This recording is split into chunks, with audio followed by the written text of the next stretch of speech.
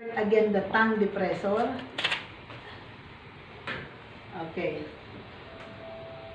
Okay. Slowly, huwag masyadong, don't insert too much because she will have that reflex already. Okay. Then, okay, you should put a small, okay guys, assist. Only small one, just to show. Or Amisha, close your eyes because you are supposed to be the unconscious. Correct. Do it slowly, slowly only, because the patient is unconscious. So, it's the same technique, it's just that you are much careful because of the patient is an unconscious patient. Okay. No, you can't do that. Are you done? Yes. So, you just dip, okay? Dip. No, hindi. Hugasan mo siya. Okay, then that's the one you will have to, yes.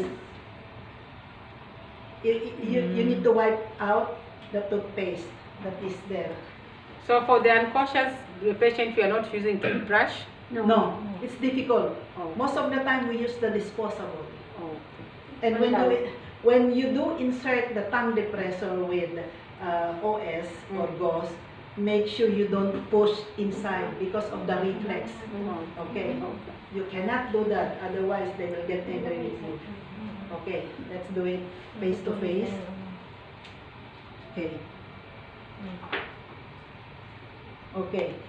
Because patient cannot gargle, correct? So that is what you are dipping this in the water. So that to cleanse the toothpaste and everything. So now, this you only use for some other secretions if there are. Because in this position, some secretions will come out automatically. Okay. That's the reason why you have kidney basing. Now, it's done. So, slowly remove the, okay, and close it.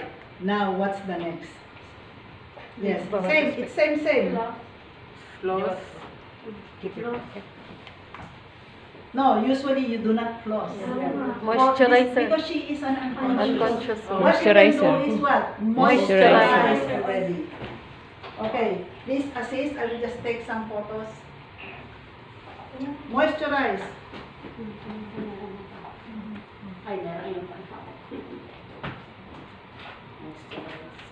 Patient lipstick. Okay, guys.